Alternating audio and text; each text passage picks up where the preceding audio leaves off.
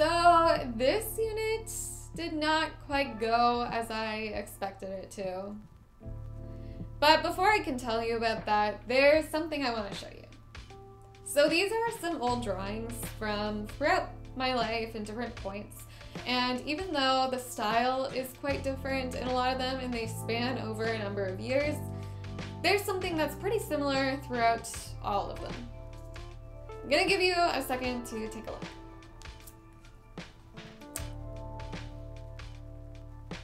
All right, it's the stiff, straight, boring hairstyle that is present in pretty much all of my drawings. So in this unit, I set out to learn how to draw both hair and clothes in 2 weeks. Looking back, I'm not really sure why I thought that was a good idea, but let me explain what I was thinking. As with the other units, I planned this one out before I had actually started learning how to draw again. And at this point, even though I knew that my characters were lacking variation in style, I didn't really think that I needed to go back and learn the techniques again as badly as I did with faces or anatomy. And so I really thought that because drawing hair was like always my favorite part of drawing characters, all I really needed to do was go and try to diversify my character's style in regards of clothes and hair. But I was wrong. On the very first day, watching the very first tutorial, I quickly realized that I didn't really know that much about drawing hair. And worse than that, I'm pretty bad at drawing the strands of hair the way that I was seeing them in the tutorials. Curly hair, or very short hair in general, was very mechanically challenging to me. I just struggled to like move my hand in the direction that I needed to in order to get the appearance that I was going for, which was my biggest issue in this unit, but unfortunately not the only one. Because I found that even drawing straight hair, I didn't really get the effect that I wanted because my hand just did not want to move in different directions. All of the hairstyles that I've drawn in the past, you may have noticed, have kind of like very pointed ends. They don't have that like fluffiness that hair tends to have. But the thing is that, especially because I drew these characters on paper in a particular style, I don't really think it looked bad in that very quick, unfinished sketch that I was doing for a very long time. But of course, the whole reason why I'm doing this series is because I want to go beyond that and beyond my current habits, and I really want to improve my character drawing and especially improve my digital drawing skills, which my current drawing habits really don't lend themselves to that goal. And I really underestimated what it would be to change those habits before I actually started drawing. Another mistake that I made is that when I started this unit, I didn't practice hair drawing right away because, to be quite honest with you, after that first tutorial, I was feeling a little bit overwhelmed and discouraged by the disconnect between what I was seeing in the tutorial versus my inability to follow along with my sketchbook effectively. But once I did start practicing, it started to become really apparent that I was a little in over my head on this unit, and there was no way that I was going to be able to make the progress that I was aiming for while also drawing clothes in the span of 2 weeks. And though I did start learning a little bit about drawing clothes in this unit, by the second week, it became very obvious that I needed to just take that element out of this unit and just focus on hair. And in the future, I do plan to have a unit dedicated to just clothes and nothing else. But because I had originally split my time between drawing hair and clothes, I did not get as much practice in drawing hair as I think I really should have. In a similar vein, I came into this unit kind of lacking the enthusiasm that I think I needed in order to give it a proper go. I am going to make another video to address this specific issue very soon, but I have been approaching a little bit of a block with this series. However, I also think I know where it's coming from, and so I'm planning on making some adjustments that will help it to run smoother and go better and just be a more pleasant experience overall. And I do want to continue making episodes, but just without losing that enthusiasm for them, because I want them to be good, and I feel like if I'm just lacking the energy, they are not going to be good. However, I do think that this unit also kind of highlighted some of the oversights that I had originally made, so maybe it was a good thing that I went through all this before making those changes. All that being said, you might be wondering what actually did happen in this unit. Well, I'll tell you. As I said before, I did not get in as much practice as I really think I should have in order to give this unit a proper chance. However, I do think I made just a little bit of progress, because by the end of this unit, I was just starting to kind of get the hang of drawing curlier, curvier lines in regards to hair. Now, I wouldn't call any of the hair I drew in this unit good, but I think I've managed to break a little bit of the habit that I've had for the past 10 years. So I guess I would say that this unit had a little bit more to do with unlearning art than relearning art, and I guess in a way we can call that a little bit of a silver lining. There were a couple of drawing exercises that I did in this unit though. I started with one that was suggested in the first tutorial I watched, which was from Pipus Art, and she said that she recommends just studying different hair types and kind of making like your own chart of those hair types and drawing the strands.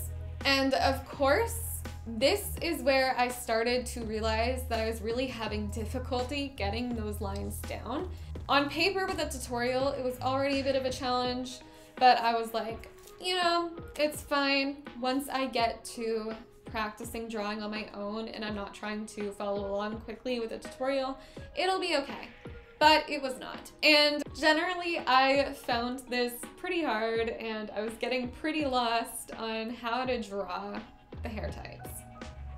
I also at one point made myself a very basic and, to be quite honest, not very good template of heads to practice drawing hairstyles on. And I do just want to note, I'm not having so much of an issue drawing heads traditionally, but when I'm drawing them digitally, especially at different angles, I am finding it a little bit challenging. But for the hair, I just went on Pinterest and chose a few different references to copy their hairstyles and try to draw them at different angles on this template.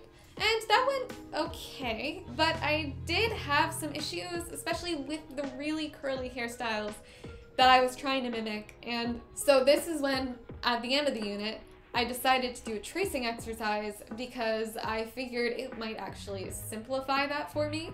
Because I was just finding that when I was looking at the more curly hairstyles and seeing all of the curls on these girls' heads, and they're so overwhelming when you're trying to draw them for like the first time. And looking at the reference and then trying to draw it separately was just, as I said, a little overwhelming and a little discouraging. So I just thought if I traced them directly onto the photos, it would kind of help just get the hand movements down and not worry so much about placement. And I actually do think that that tracing exercise was probably the most helpful thing I did, because this is when I started to see just like a little bit of a turnaround. And another thing you may have noticed at this point is that I actually practiced all of this digitally. And this is because I've recently learned through a little bit of research that the reason why sometimes it can be harder to draw digitally, even if you're okay at it traditionally, is just because the way that your pen kind of makes contact with the tablet is different texturally than on paper. And in a way, to be able to draw digitally, you kind of have to relearn how to move the pen. But that was actually a really interesting and encouraging tip, so I was pretty glad to learn it. And I thought that maybe if I focused on doing these exercises more digitally, then I could do that a little bit faster. As for the assignment that I gave myself for this unit, obviously I did not end up doing what I had planned from the very beginning. And it's kind of a shame because my original plan was to take an old character that I used to draw and kind of give it like a makeover a couple different times and give it different hair and different clothes that kind of suit the character more. And this would have been a really fun idea. But by the time I got to the end of the unit, it was pretty clear that I was not like really equipped to do this assignment. I decided to change it instead to just drawing like 3 heads with 3 different hairstyles at different angles and giving it like a little bit of a rough color in. And I did attempt this, but to be honest, I don't really think I was super well equipped to do this by the end of the unit either. I picked a few models off Pinterest and then made like basic sketches of their heads at different angles, and then chose a few hairstyles off Pinterest that were at pretty much the same angles as those pictures, though in retrospect maybe I should have actually just chosen the hairstyle pictures first and tried to replicate them, face and hair, but by that point it was already done. So I think it turned out okay, but not good. Again, I think this is mostly just because I'm so set on trying to draw hair the way that I have been drawing it this whole time. Even though I did see a little bit of progress with doing it differently. And funnily enough, I actually do think that the curly hair looks better than the straight hair. And maybe the short one is better than both of them. I'm not totally sure, to be honest. But to address the elephant in the room, I did give these drawings like this very basic shading, but I did not spend very long on it. I just kind of wanted to indicate where the light would hit the hair and like where the shadows might be, especially on the curly hairstyle. And to do this, I did use the photos as a reference for that. I know it's not good though, so please don't come for me. But if you remove the lines from the hairstyle, it actually almost kind of looks digitally painted, so it's not like the worst thing in the world, but I know it's not like good. But the reason why I didn't spend a lot of time on this is because I do have a couple of units in the future on color and shading, and so I kind of want to approach shading the hair the way that I would now, so that in the future I can look back and do a better job of it after learning a bit more. But between practicing drawing hair and doing that assignment, I noticed that there was a question that kept coming up inside my own head. That was first about style, because I'm aware that as my style changes, the way that I draw hair might change, which actually led me to another question, which was, when it comes to rendering, am I going to prefer to still draw hair, or am I going to do more of like painted hair? Because of course that depends on my overall style, and if I lean more towards doing like digital paintings or digital drawings, or kind of like combining the two somehow. And I do kind of expect I might lean a bit more towards the painting side, just because in general, in traditional art, painting is a little bit more of my thing. That's what I have a little bit more experience with, and that I think I'm a little bit better at. But that will be something to kind of look back on towards the end of the series and see what happened. But either way, I actually think it's still really important to get the drawing skills down anyway, so even if I don't end up drawing hair with the same detail that I'm trying to achieve in this unit, I do still want to train my hand to be better at drawing hair than before. So what did I learn in this unit? Well, for one, drawing hair is actually a lot harder than it looks, and that's especially true if you've had the same habit for like a decade of your life. Second, unlearning how to draw sometimes can actually be really challenging, which is why I kind of wish that when I was like 12 years old, I would have just confronted my fear of drawing curls, because by now, then I would have been better at it. But can't change the past. So I guess all I can really do now is just keep practicing and just keep trying. And honestly, as of me sitting down here right now, I have actually taken a bit of time to just do some like line drawing exercises in all different ways to try to kind of break those habits again. So it's something I'm working on, and hopefully in the future I can come back to this unit. I do want to do it again and try to redeem myself for what happened. But if you made it this far, thanks for sticking around, and I'm sorry this unit did not have the same kind of like progress forward focus that I was hoping it would have in the very beginning, and I honestly thought it was just going to be a lot more fun and lighthearted.